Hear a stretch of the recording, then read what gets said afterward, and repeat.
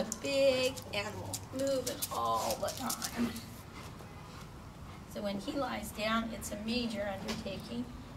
Right like this. And I just rub inside here. And then with my fingertips. So you can use all this kind of edge of the ulnar border here, the little border. So you can work all around the abdomen.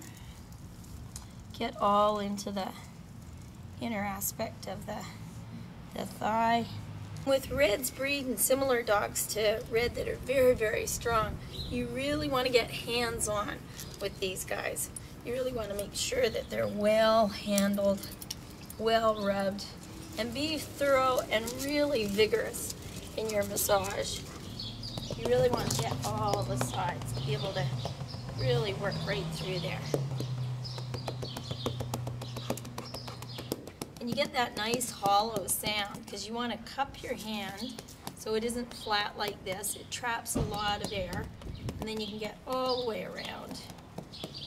And especially with animals with really big chests, you can work all the sides at the same time, and then you can do this kind of thing. Oh boy, Red, you're easy to rub. Yes, you are. There you go.